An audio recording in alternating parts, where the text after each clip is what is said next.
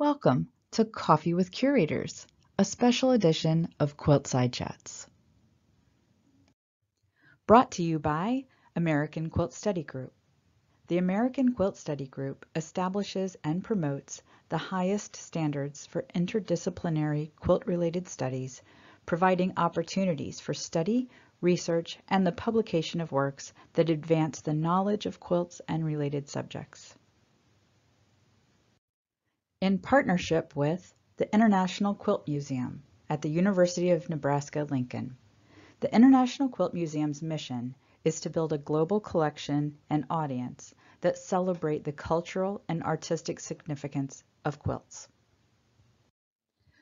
Quiltside Chats are a series of lively conversations between Carolyn Ducey, International Quilt Museum Curator of Collections, and an American Quilt Study Group member, featuring the quilt that she or he would sneak out of the building if it weren't a crime. As Curator of Clothing and Textiles at the Museum of Texas Tech University since 2014, Dr. Marian Ann Montgomery cares for over 375 quilts and 6,000 pieces of feedstock materials among the over 36,000 objects in the collection. She is a quilter and quilt historian, having published papers in professional journals, including Uncoverings and Blanket Statements. She is the author of Cotton and Thrift, The Fabric of American Households, Sumptuous Stitches and Tiny Treasures, Needlework and Needlework Tools in the Museum of Texas Tech University Collection, and Miss America Fashion. Dr. Montgomery earned her Ph.D. at New York University, where she studied in the Textile Study Room and the Costume Institute of the Metropolitan Museum of Art. She has worked in the museum business for over 30 years, previously serving as the Historic Site Manager for Graham Park for the Pennsylvania Historical and Museum Commission, Curator of Fashion and Textiles at the Tennessee State Museum, Director of Interpretation at the 6th Floor Museum at Dealey Plaza, Archivist of the State Fair of Texas, and Coordinator of the wildly popular Quiltmania 1 and Quiltmania 2 projects in the Dallas area. She previously served on the AQSG board and is on the founding committee of the Lone Star Quilt Study Group. Dr. Carolyn Ducey is Curator of Collections at the International Quilt Museum, a position she has held since 1998. She oversees acquisition and management of the IQM collection of more than 8,500 quilts. Ducey earned an MA in American Art History from Indiana University in 1998 and her Ph.D. in Textiles, Clothing, and Design with an emphasis in quilt studies at the University of Nebraska in 2010. She is co-editor of American Quilts in the Industrial Age, 1760 to 1870, and co-author of What's in a Name? Inscribed Quilts. And now, let's cozy up to the quilt.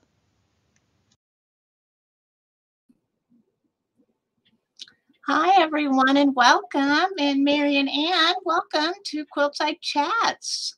Thank you. It's wonderful to be here with you. Thanks for taking some time on a Sunday. Sure. We're doing a little bit of a different program today because we're so pleased to have another curator with us. We both kind of have many similarities in what we do with quilts and our textiles. And I'm really excited to learn more about the Museum of Texas Tech's collection, which is not something I'm really familiar with. So I know you have some great slides for us. I think we're going to have a really fun time talking about our experience in caring for all these textiles. And thank you for being willing to alter the program a bit. I think my director would just have kicked me out the door if I tried to pick somebody else's quilt from another collection. So thanks for altering a bit. The quilt behind me is not normally in my office. It's one of my favorites. It's from the Marcia K. Lackey collection of quilts made from the Mountain Mist batting wrappers, and it hides an otherwise very messy office. So it's not nearly as nice as yours anyway, but you know, work gets done. So Well, it's beautiful, and I know you're going to tell us a little bit more about that collection. So I'm looking forward to that. So before we get started on your slides, or maybe you're going to cover this in your slides, but can you give us kind of the basic rundown of your collection? It's an enormous collection. It is. It's it's about 36,000 objects of clothing and textiles and some toys. And it's the largest collection of this material at a university in the country. Now, you have 8,500 quilts, which I covet, of course, but I'm glad you're taking care of them because I also enjoy the fashion, and I have a great fashion collection that I care for. And I will say that my time with AQSG has been so important and so special. And those are actually that connection is the reason I selected some of the quilts to show today. But this job is both clothing and textiles. And so in my interview, they even said to me, now, we know you know about quilts, but you know there are clothing items in this collection. And of course, my dissertation was on the Miss America fashion, so that worked out just fine. We do have, we have some slides at the end to show some of the other collections that are here at the museum. Oh, great. Well, shall we start the slides then? Let's start the slides, yes. All right. Well, we have Lisa behind the scenes, and Lisa's running slides and taking care of all that difficult stuff for us. So we're happy. Right, and that had my email address on it, and we'll see that again at the end of my slides. So we can go on, Lisa. Probably we're most well known for the Susan Robb quilt that is in our collection. It is one of the very few quilts made showing the southern point of view. If you can look carefully in the quadrant there in front of the horse there to the right, there's a yellow pelican throwing the spread eagle off its perch, which is sort of the southern point of view. Wow. About the Civil War, the pelican representing the South, the spread eagle representing the North. Can we see the next slide? The fun part about this quilt is that, this is one of my favorite pictures with the cowboy hats and the gimme cats. When it came in, there was a big brouhaha in the family about what to do with it. And they decided that if it was going to come, they wanted to be able to see this quilt every time they had a family reunion. So every 3 years is what was intended. And so we get it out. And that was part of the gift agreement. It is actually one of the best times of the year when I get to spend it with the family. And now you talk to me about some of the quilts that have come into your collection, and you have a genealogical research team. So tell us about that, Carolyn. We're so fortunate. We have volunteers who do genealogy on any quilt that comes in with either a name that accompanies it or an inscription on the quilt. And I had another presentation this week, so I just counted. They've done over 800 of the quilts in the collection. And it's led by Joan Laughlin, who was a professor in the Textiles, Merchandising, and Fashion Design department. And she's just amazing. The knowledge that this group has of how to get information from Ancestry.com, newspapers.com, Find a Grave, it's been amazing. And there have just been some great stories. As you know, sometimes all we do find is we can place people in the right place at the right time. We can't always get that why a quilt was made or why the names were inscribed, but they have been pretty dogged in their pursuit of information and have come up with some amazing stories. That's wonderful. I have a volunteer that does do Ancestry.com for me, but it's not a whole team. And certainly we haven't been able to research that many. But you said you've actually been able to track down heirs or family members that didn't know you had the quilt. In a couple of occasions, we also track we track the information back, but we also track it forward to see if they're living family members. So yeah, we've been able to notify people that, you know, your family quilt is here in the collection. We had a little issue with one quilt that came out of Kansas where I had sisters call, and they both called me in the same week saying, I want that quilt, don't give it to my sister. And the other one said, and I was able to say, you know what? Quilt's not going anywhere. It's going to be here. You can visit it, but it's not, you know, we'll take care of it for you. And that kind of diffused that situation because it was a really prized possession when these two women's mother made the quilt. It was purchased by Sarah Dillow, who was an AQSG member, and it came to us through her collection. So family dynamics are an interesting part of our job. They are, and we didn't prepare to talk about that today, but that could be a whole nother hour discussion of the stories, but maybe best not told in public. Anyway, I think you're right. Let's go on to the next slide, Lisa, please.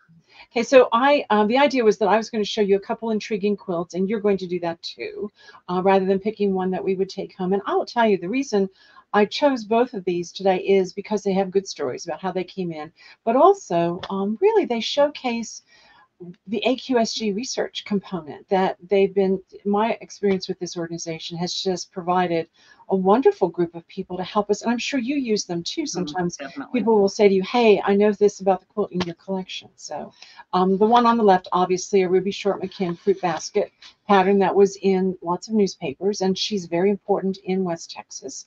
And then another one made in Maryland that Debbie Cooney helped me to do some research on. So Lisa, can we go to the next slide, please? I do want to just really fast show this one quilt because I'm hoping that someone in AQSG can help me find the family.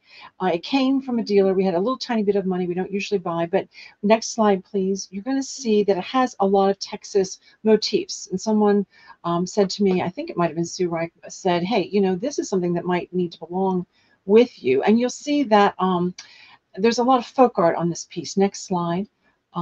It was made, I think, in Pennsylvania for a man named Raymond Dwayne Jordan, who married a woman from Maryland, Angela Christine Lane Jordan. They had a daughter, Stephanie Mae Jordan, and another daughter, Rebecca Suzanne Jordan, and a third daughter born in March of 2000. And next slide. You can see that probably some of these are images from coloring books. Raymond was born in Pennsylvania, and it's unclear when they came to Texas, but they were certainly here by 2000. Next slide, please.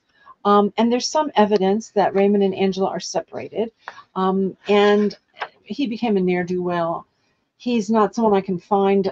There's someone with his same name that I found who said, yeah, well, we've gotten in all kinds of problems because of him. So no, we're not going to help you any. And I think she may want not to know him. But I think it went back to the family person who made it, and then it came out in the dealer. But next slide, there's a courting slide, a courting block between the two names of Dwayne and Angela. And then there are these bizarre images. Next slide. They just make me laugh. Next slide. That's a cactus with a cowboy hat. My God. Yeah, go back. Yeah, you know, there are family stories on this quilt that I haven't been able to decipher, and that's one of them. Next slide has, you know, a cowboy who's been sat on by a horse. Next slide. And then here's the one daughter. Next slide. And here she was sort of Little Miss Texas. Next slide. The next daughter. And so next slide, please. And Little Miss Wise County, this is when they, I think, was born in 2000. Yeah, and so we didn't really, the name hadn't been yet given to her. But then there are these family bizarre pictures. So the next one, please. Okay, so here's Dad falling off the chair at dinner. Next slide. Someone is being shot in the butt while they're riding a bicycle. There's a story there. And yeah. You know, we could probably have a great children's hour where they all sat and made up stories to go with the picture. Next slide is something about someone being chased by bees. Next slide. Shh, Dad, we don't want Dad to hear us. So apparently the kids are bouncing off the walls. They're supposed to be in bed, but trying to be quiet enough that Dad doesn't come in. And then the next slide.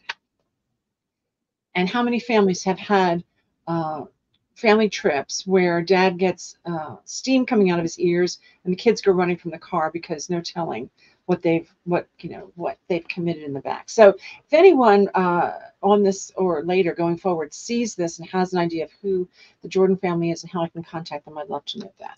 So let's get back to what were the names again, Marian? The names are Dwayne Jordan and Angela Jordan, and daughters Stephanie Mae and Rebecca Suzanne Jordan. And I think they may be in Texas, in the North Texas near Fort Worth. But as we know, if it's been a bad marriage situation, sometimes the wife doesn't want to be found. And so that's made it a little difficult at my end. So, but it just feels like something that someone sitting in Pennsylvania might have thought was what Texas was all about, with those barrel racers and then lots of Texas cities. Anyway, such great original designs too. That's so fun to see. Yeah, it really is. And we got it out just recently again because we're having the Cowgirl exhibit from rhinestones to denim, and so it just seemed to be part of the theme. We showed it recently again. So. Well, let's go on to the next slide. This fruit basket quilt is one of the two that I really want to highlight. It came to us, it came to my attention when we did a quilt documentation. Back in 2016, we got out all of our, well, we got out a lot of our quilts, all that would fit in the gallery, and did a small catalog on it. And then we did 2 quilt documentations. And you can see that this came in as number 79 in the quilt documentation. And when it came in, I said to the family, we would certainly love to have it at some point when you're ready to get rid of it. And then, of course, on the right is the drawing from the newspaper with the Ruby Short McKim copyright down there in the lower right-hand corner. And so this, a sister quilt came in of butterflies. And when the family brought that in, I said, you know, I remember that fruit basket quilt. And then about a year later, they called and said, are you ready for the other quilt? Of course, the answer was yes. So next slide, please. What I love the piece, but I also love the fact that it gives me the chance to talk about Ruby Short McKim, an honoree of the Quilters Hall of Fame, and to talk about her role as a woman, as an artist, her training in New York, and how she parlayed her training and her artistic talent into a female-dominated business. I mean, a business that really was based around her, and the family moved forward with that business. Next slide. So we also show things like her patchwork patterns and with the McKim Studio copyright, and mention that these are still available today. Next slide. And then, of course, for me, so many of the pieces that come to me are not from collectors, not from dealers, but from family members. And so my goal here is not just to preserve the object, but just to preserve the story of the woman who made the quilt. And that's really very, very important to me. In fact, I tell people that I can't possibly take their object to the collections review board for acceptance until I have pictures of the maker or the wearer. Because otherwise it doesn't come in. So just, right. I'm sure you know that as a curator, once something comes in the door, the family's ready to move on and do other things. And so this family, as we talked about it, there were 3 candidates, Helen, Rebecca, and Mary Elizabeth, that could have made the quilt. And more things came up that seemed to indicate it would be Rebecca who was the maker. And in fact, one of the family members found a letter from her sister Ellen to Rebecca saying, I just finished my 3rd quilt recently and wish you were here to help me with some more. So that sort of pushed us toward the Rebecca Elizabeth Skeen Sawyer as the maker. They also knew that Rebecca was quite a quilter and that she had donated a quilt to the Terry County Heritage Museum. And so that's why we pursued it and think that it was probably made by her. Next slide, please. And we're very fortunate to have this picture of Rebecca Skeen. Can we, Lisa, your finger was a bit fat. Thank you.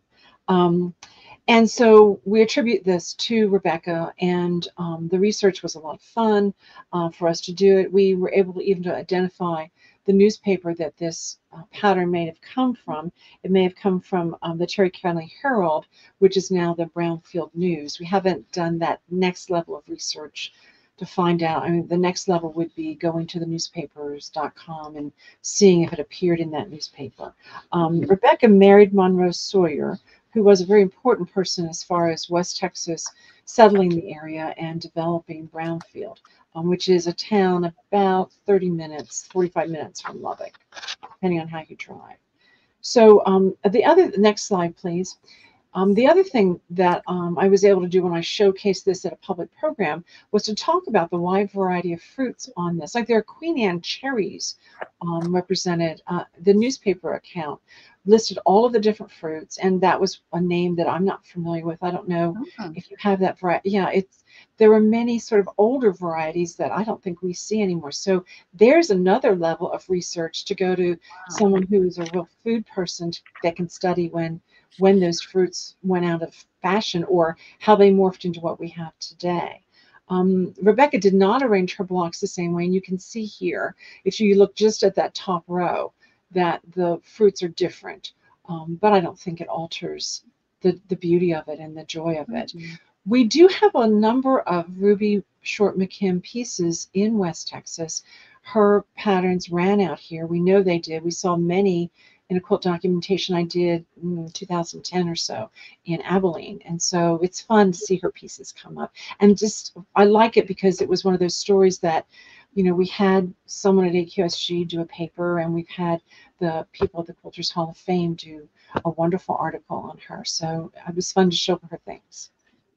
Marian Ann, I'm curious, how widespread have the quilt documentation projects been in Texas? Because you've done them in kind of specific areas rather than the whole state at one time. Is that correct? Well, there are actually there are really two major ones that have been done. There's one done by Carrie and Nancy Puentes O'Brien that resulted in that first Texas Quilts book that has the earliest quilts in it that they then did two other editions of. And then there was another one that was done. And I have never been able to track down where those people ended up or where those things went. They did do some quilt documentation out here in West Texas. Sharon Newman was here and was very prominent.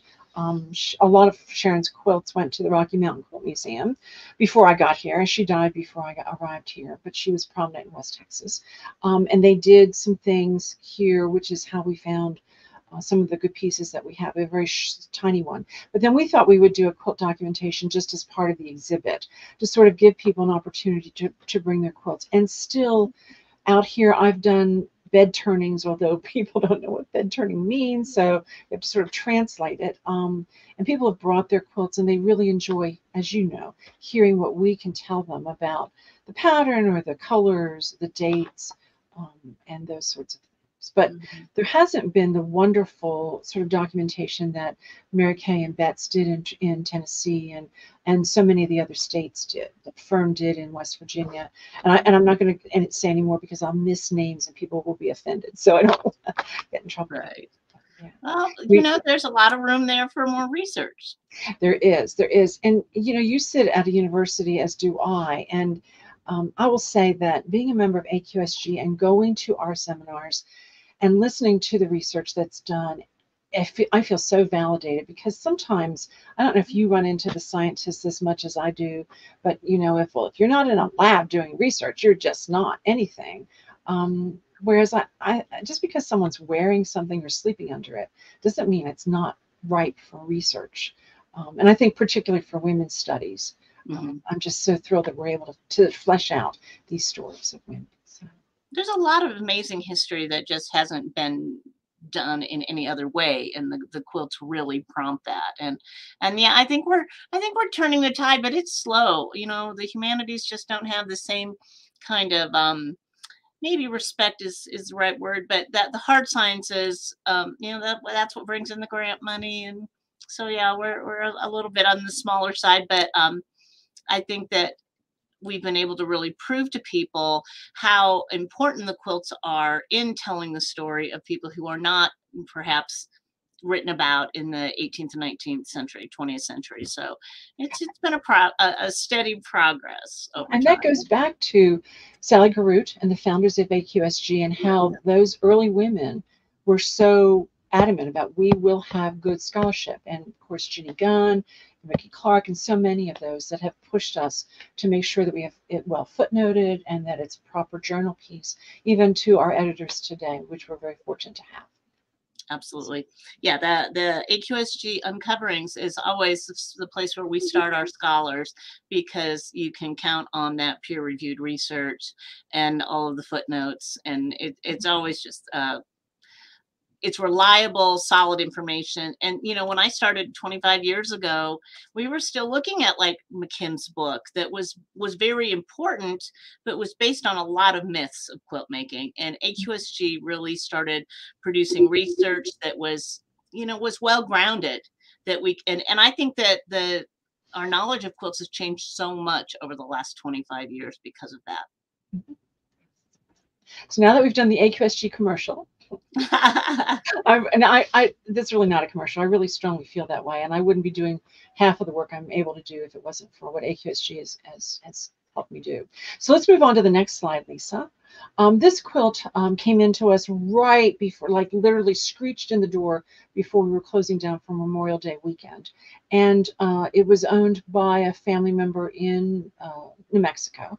And when they came in, they brought in several quilts from Canada. And they said that all of these quilts were from Canada. They've been made there. And that's all they knew. They thought they were made by Mrs. Galt. And they were, in general, all the quilts were heavy. They were utilitarian. They had been used. Most of them were not appropriate. All of them were not appropriate for the collection except this one.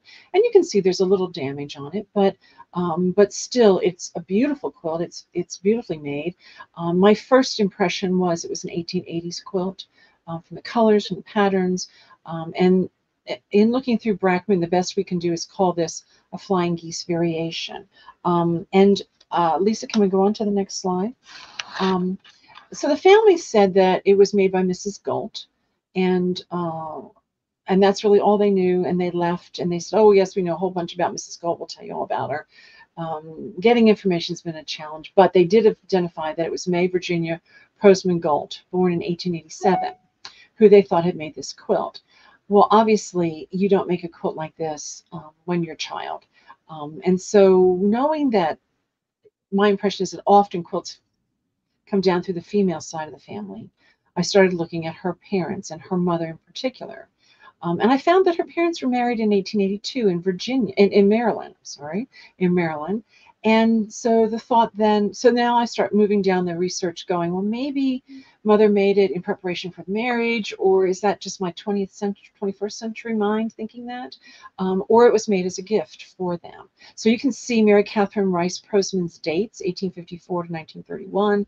And certainly she died, as did her husband, before any of the current generation of people who were giving this quilt were alive. Next slide, please. So I learned through Find a Grave, as you mentioned, a wonderful resource, my favorite one because it's free, that she was born in Wilkesburg in Frederick County, Maryland. You said you have some family there now. I do. And she married Benjamin, who was born in Washington County. The family in Canada really didn't know, the donor really didn't know anything about Mary Catherine or Benjamin. Next slide, please. And so here you can see Frederick County and Montgomery County are very close to each other. They border each other. And you can also see from this map that they're not very far from Baltimore itself. And so I went to the shelf, as you asked about quilt documentations, I went to the Maryland Quilt Documentation book and started down the road reading through the things that they had there. Next slide, please. And what was really wonderful was that they had done quite an inventory of people and who had the quilts, who had inherited quilts. And basically the bottom line is that the quilts came primarily through the females in the family. So that sort of substantiated what I thought was probably the case. But they had done the hard research. And so it seemed logical that even though they thought it was made by Mrs. Galt, it could have come through her parents. Next slide, please. And then next, I turned to Debbie Cooney, who, as you know, is a wonderful representative at AQSG from Maryland. There are many others that are also equally knowledgeable, but Debbie was the one that came to mind. And she was marvelous because she's seen so many Maryland quilts. Mm-hmm. And she said, well, this is what I know about quilts from this area, that they're thinly batted, they're finely pieced, they're finely quilted, and they also tend to have a swag in the borders, the ones from Frederick County, where Mary Catherine was born. And that fit everything about this quilt. It is precisely pieced. It is thin. The batting is thin. It is finely quilted. And so it really documented because Debbie's handled so many. She knew what I should be looking for, and it just ticked all the boxes. Can we go to the next slide, please? Okay, and so then I started thinking about, well, am I wrong to think that she made this in preparation for her wedding? Again, going back to the Maryland quilt study, there's a whole bunch of information in there about how women in their diaries wrote about where they got their fabric, Baltimore, Washington shops, how they were stitching, that they were preparing quilts for their marriage, that they also were helping each other with that. One of the diaries that's quoted there talks about a woman just shortly about the time of our maker, that she had finished stitching her quilts and that she didn't quilt again. She did other things, but not quilts. Next slide, please. And so this gave me an opportunity to also then showcase sort of how I do the research to the public program that I did recently. Debbie sent me these images. Can you see on the right-hand side in particular the curved, what she calls swag quilting there on the stripy quilt in the white area? And that is also found on our quilt. Next slide. These are also from Debbie, showing some very finely pieced pieces that came from a county right next to Frederick County, Maryland. Very similar setting. Finely done. Took great pride in their work.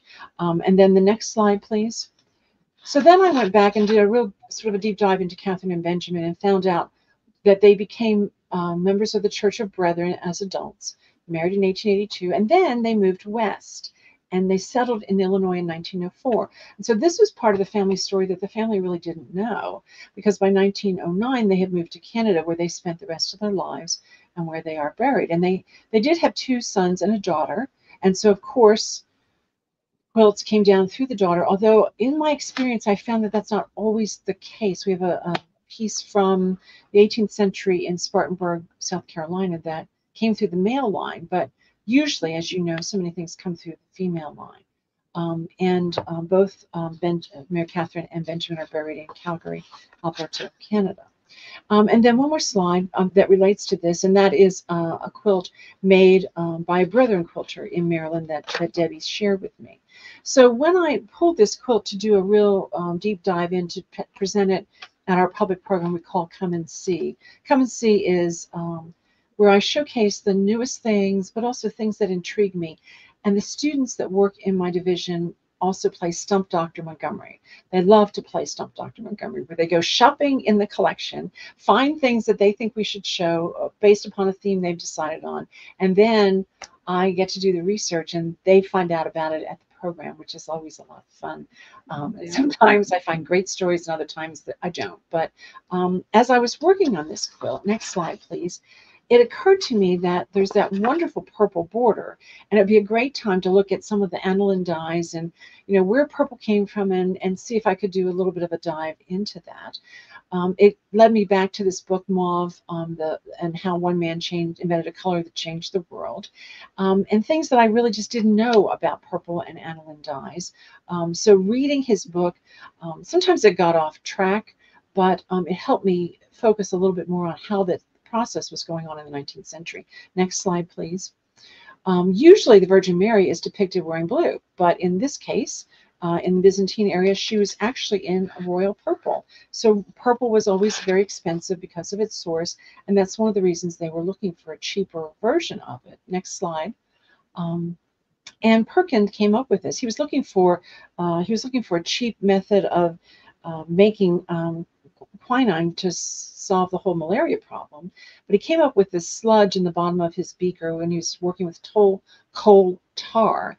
I never knew what color exactly he came up with, but look at this great documentation. He's even signed it, or well, at least I think he did. I don't know. I didn't compare it with anything, but that so it gave me an opportunity to talk about purple and how it became very important with Queen Victoria wearing it. And there was even such a thing as mauve measles, that they called it, because every woman wanted to wear that color. And so it just, you know, it's fun to add those little tidbits to when I show objects that Come and See. I'm really teaching history through the objects. And so this wonderful, beautiful quilt gave me a chance to talk about the history of the color purple. And then the next slide, please. Oh, we skipped one. There should be one in between there. There's not? Maybe not. Well, gosh, Marian, that research is just so amazing. And I think what's, you know, when we hear family information, we've learned through the years that you have to be really careful with family information, because oftentimes it's like the worst source, because people hear stories, they don't write things down, they're repeating things, and that information gets very confused. So it's great when you can go back and you can say to the family who didn't even know that perhaps this quilt was made in Maryland rather than in Canada, because they just hadn't gone back and done that research. So that's really amazing that you were able to put so much and look at so many great different sources to kind of really help flesh out that the quilt probably may have been carried to Canada rather than made there. Yes, and wow, what an interesting, wouldn't it be interesting to do sort of a diagram of the country and where things went and how they got to certain places. And also some of our Spartanburg quilt, South Carolina quilt, came to Texas in a covered wagon, along with a 19th century wedding dress that we're going to hopefully show in April, and a piece of that woman's trousseau. And so the stories are just amazing. That particular quilt, which I'm sorry I didn't show you today, but because it's hard to show white on white, it survived both the northern invasion of that plantation and the southern renegade invasion, and then survived a ride in a covered wagon to West Texas. So, isn't that amazing to think that these tender textiles survive all of that? But I think it's such a great indication of how valuable they were to women. They treasured those textiles, and they meant that was their connection to that family that they were leaving behind. So they were really important. I think you're right about that. And, it's also interesting watching image. Lisa, can we find a picture of a quilt somewhere to show instead of this Perkins mauve? Yeah, okay. It's interesting when quilts come into the collection. This is an image. This is one of my favorite images. I'm sorry it's not better focused. Of coming up one day to go to lunch, and that charming little girl sitting and studying the quilt that's behind me. It's interesting watching these pieces come into the collection because, they'll come in. I don't know how they come to you, but mine are often family pieces. So they come in a rolling suitcase or in somebody's arms, and it's something that they've slept under, or they might have hung it in their dining room or in a loft over a balcony, and suddenly it is transformed from a family piece to a museum object, in my case, owned by the people of the state of Texas, that we will only ever touch with gloves, or if we're stitching, with very clean hands. And it's sort of a magical moment when things go from one to the other. But also sometimes tears. Have you ever had that happen? We have, and we've oftentimes had people comment how, before it arrived at the museum, they're like, well, if you wouldn't believe the things we did with it before, now you're saying it can't be touched anymore. But I think what we see most is that people, because we do have a lot of family quilts come in, they come in all kinds of different ways. But they are just grateful that we can care for the pieces. And they do come back and visit often. They feel very closely tied to the quilt, but it's just become such a responsibility. And they're very aware that maybe the next generation is not going to care for it the same way. So they just really feel, I think, grateful, and they can trust that it's going to be cared for, and that hopefully it's going to be around for many more generations. And that, like I said, I think once they realize their families can come visit, come see their family quilt, I think they feel better about knowing that it's here and that it's still available to them. Yeah, let's just talk about that for a second. As you said, we have the same policy. If you give us a couple days notice that you can make an appointment, then we can pull the quilt for you and you can certainly see it. In my case, I'm an individual. I don't have staff. I have students, and so I have to schedule when I can show you something based on when they can help me get it out, because it's not always easy to get one piece. Exactly. And we have to make arrangements. We have to figure out who's around. It takes 2 people to handle quilts. So but it is a really lovely moment when somebody comes in, and especially because oftentimes, like you said, it's a family reunion. People have never seen the quilt before, and it's such an emotional moment for them. Sometimes I kind of feel bad that we don't want them to touch the quilt, because it's such a physical connection to that past of theirs, and they just really are so overcome with emotion seeing it. So it's a kind of it's a magical thing, and it's a very emotional thing. We have a crazy quilt that has a lot of hands and names on it. And one of the women in the area has been bringing every family member that came to town to see that quilt. I haven't heard from her in a while. I hope she's okay. But yeah, it's very emotional. So yeah, it is. Yeah, I think it's a good thing for people to realize that, we have a large collection. We don't show quilts that often. And so we don't want people to feel like we lock it up and they can never see it again. And I think that's been something that really helps people when they're considering a donation. And for us, the Come and See program helps to mitigate that a little bit, because the Holder quilt just came in May, and I was able to show it in October. And so I can get some things out, but not everything can come out. I Come and See. And it's nice, but you're right. Sometimes things come in and they just have to go in boxes until the right exhibit comes up. Exactly. And one of the things that we do just to kind of, I mean, it's not a substitute for being able to see the quilt, but we do post our entire collection on our website. So once a quilt's gone through the accessioning process and is photographed, it'll be put online. So that way the person who's looking for it can search under that maker's name, and the quilt will come up in a Google search. So they can at least see the quilt. They know it's there. I am actually surprised that sometimes people will call after many years of giving a quilt and they're like, do you still have my family quilt? Do you know where it is? And I'm like, I think I do, actually. Probably. I'm surprised that they don't realize how we keep records so carefully. So of course we know where that quilt is, and we can find it and we can locate it immediately. But yeah, so let's talk about that a second. So if someone calls me, it's who gave it or what name is attached to it. And I do a search in our database. Our images are not up online, except that everything that came in prior to COVID is on the Quilt Index, as are all of the quilts that we documented in those 2 quilt documentation days. So if someone calls us, and of course you have an accession number. We all have accession numbers. That's the fastest way to get to something.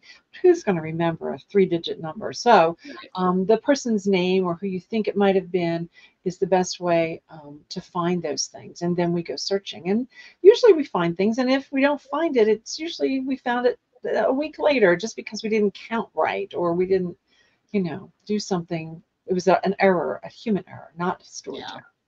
Our biggest one is that people early on gave things to the Nebraska History Museum. Ooh. And people are confused which museum they have. So oftentimes if we don't find it, we say try the History Museum, and that's where it's at, because they do have an amazing collection there as well. But I just always find it interesting that people, especially if they say, do you know where it's at? It's like, well, we keep really careful track of those things. So yeah. I'm pretty sure I know where it is. Yeah, it's probably in that one big room. Yeah. So it's fun to show them, though. It is fun. It's fun to get them out, and it's fun to see the colors. And there's so many, and it would be nice to be able to show things all the time. Yes, it would. Now your exhibition space is totally controlled by you. I have to lobby for real estate, but I have a great exhibits guy to work with, and we have 6 curators here in the building, but I'm the only one of clothing and textiles, and it's just the art curator and me that are regularly doing exhibitions. And so when those other curatorial departments wake up, it'll be harder, but for right now I'm able to get a lot of things up depending on how much time it takes us to do it in the division. Yeah, I think that's probably the thing our guests ask most often is we want to see more quilts.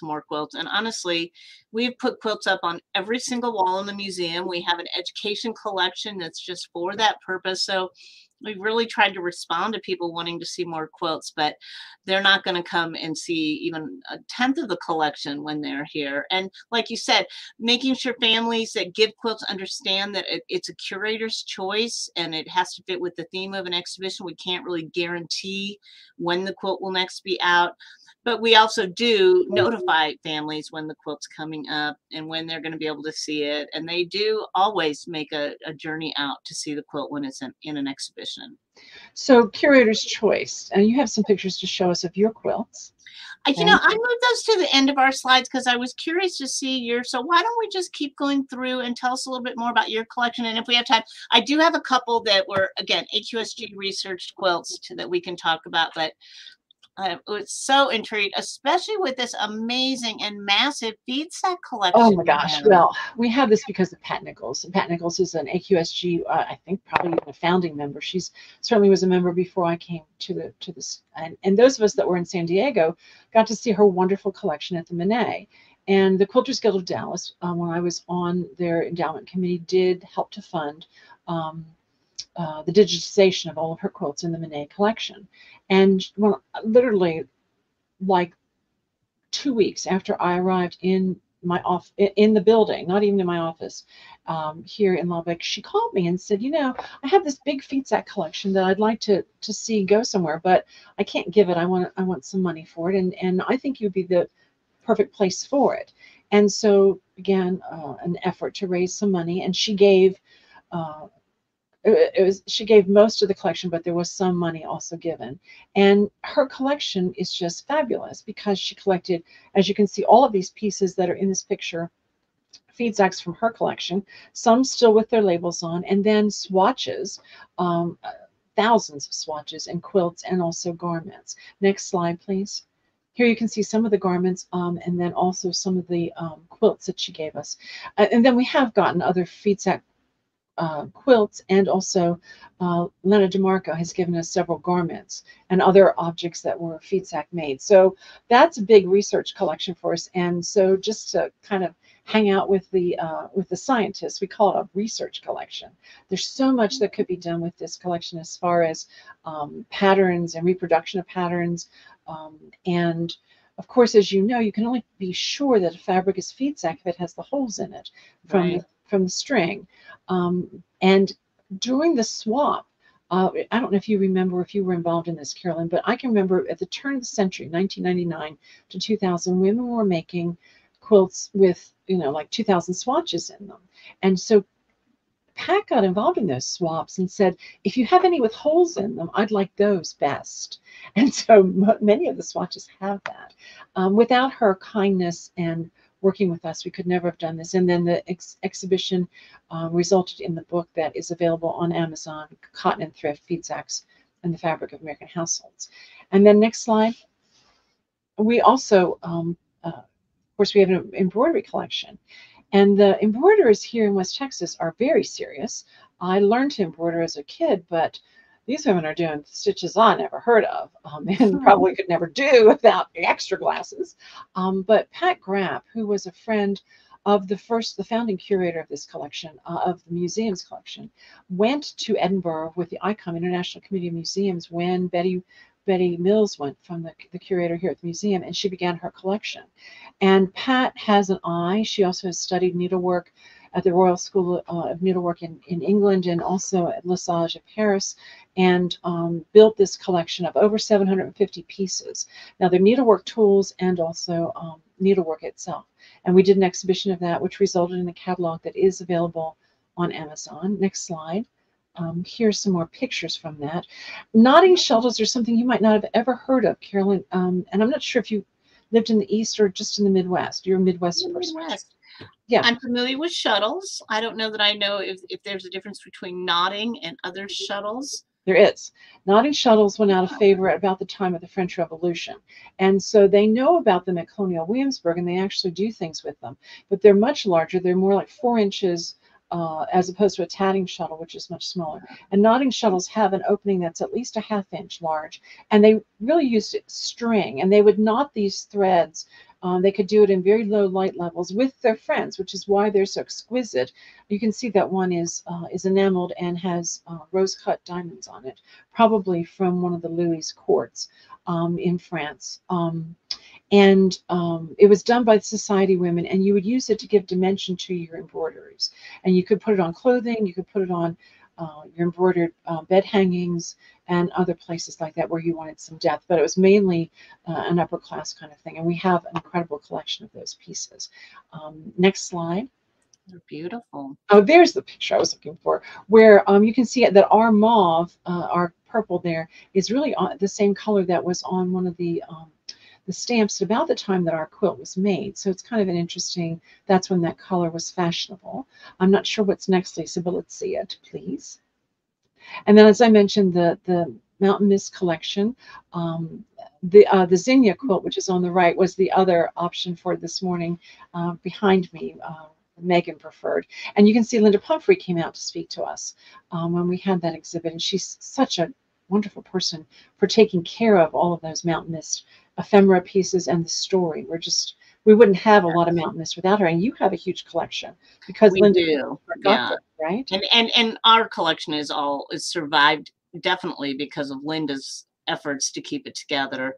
And we've got some of the company materials and some ephemera, and we've been lucky to find here and there a few more additional quilts that we didn't have. I think we have 200 of the Mountain Mist, so I think we're still short a few of the original patterned the quilts. We have the patterns, but they show up now and then. Some were just a lot more difficult, I think, and didn't get made very often. So that's true. Yeah, I think you're right. But Linda's amazing. Gosh, she was such an advocate for that collection. She was. That you would not have what you have in your collection if she hadn't kept it together, because you got their original company's quilts, right? Which is incredible. And Marcia, yeah, she would tell stories about how the owner of the company would say, "I need a graduation present. Go get me a quilt out of the collection." And Linda would say, "No, but I'll make you one by Monday, just so that you have a quilt to give. But I'm not going to pull one out of the collection." So she really did save it. Yes, she really did. And we're fortunate to have Marcia Kalaki's research materials that came in with the 36 quilts. And we've also had a few other Mountain Mist quilts come into us from other donors. So it's nice. We have a few duplicates, but not very many. What's the next slide, please? Oh, and our current exhibition, I mentioned that I also have to do fashion. Our current exhibition is comparing our vintage pieces, which that women used to wore to ride horses, such as this 1870s side saddle outfit that's actually on this horse. It's sitting actually on a side saddle. Can't see it, but the dress is covering it. And then some vintage pieces, and we're comparing that with what women are wearing today, which has been a great fun dive for me into the whole world of horses and dressage and rodeo and barrel racers and Miss Rodeo America. It's been great fun.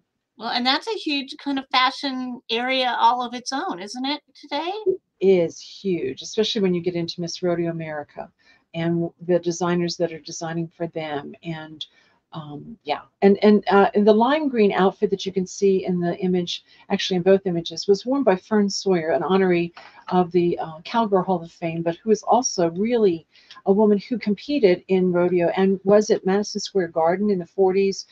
That garment was made by Nathan Turk, a Polish immigrant, and who came to America, set up a dry cleaning and alteration store between the homes of the cowboy stars and the studios, and got to know them, and then did more and more for the cowboys. And in fact, Nathan Turk is in the Country Music Hall of Fame because he also dressed people like Gene Autry and other singers. So yeah, it's been an interesting, totally different from quilts, but a real interesting place to go for me.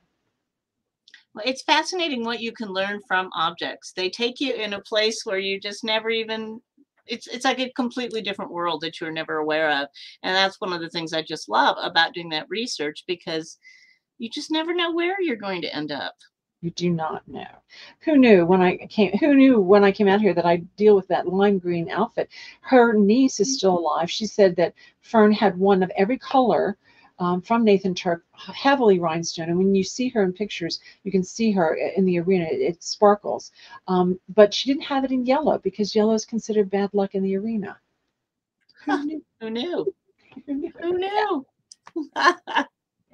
Lisa, is there another slide, or are we done with my slides? Oh, yes, of course. My dissertation was on the Miss America pageant, and several years ago we were able to borrow our objects from Kent State, the Oklahoma History Center, the Mississippi Archives, and Tennessee State Museum, and showcase garments worn by Miss America to go with a book that I wrote that showcases the swimsuits and evening gowns they competed in over the first 100 years of the pageant, which is another deep dive into all sorts of stories. What was your favorite garment that you learned about? One of my favorite garments is actually that blue-green one that you see in the picture on the right. I first started studying the pageant in 1967 when a family member came back with the Miss America pageant book.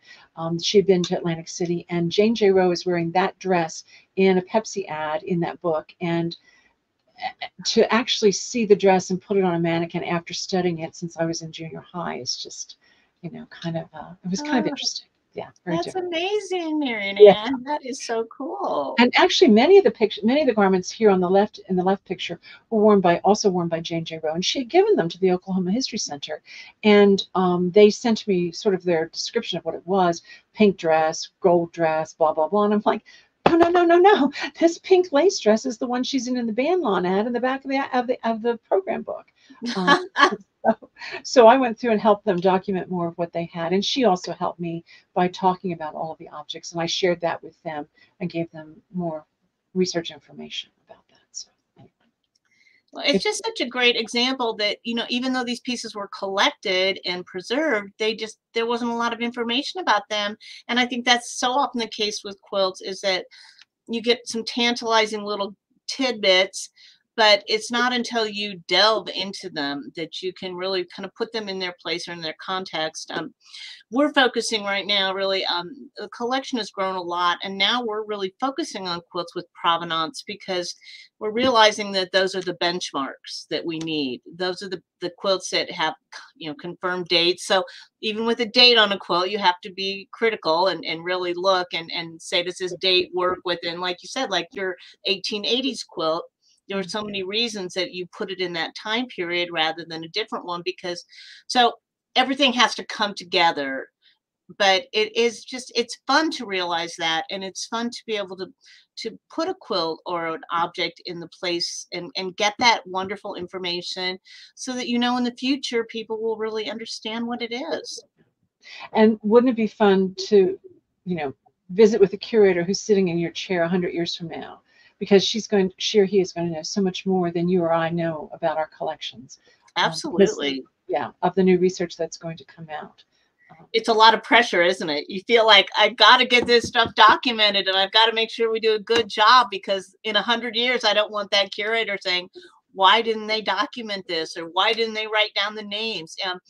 That's actually one of the things that I'm planning on doing, is a research project just about the museum and the artists in the collection who can talk about their work in their own words, because that's the information we wish we had so often. Yeah. So I'm trying to fill in some of those gaps so that I feel like I've left the collection and the future knowledge in a good place. You came into the collection sort of really at the beginning, whereas I have followed some people. And my mantra with the students that come through here that are graduate students in the Museum Studies program is they did the best they could at the time. Right.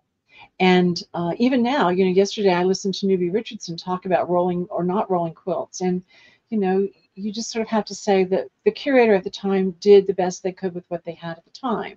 And so we'll know different storage methods, maybe, or we'll know different care methods, or they'll be able to research things that you and I could never get our hands on.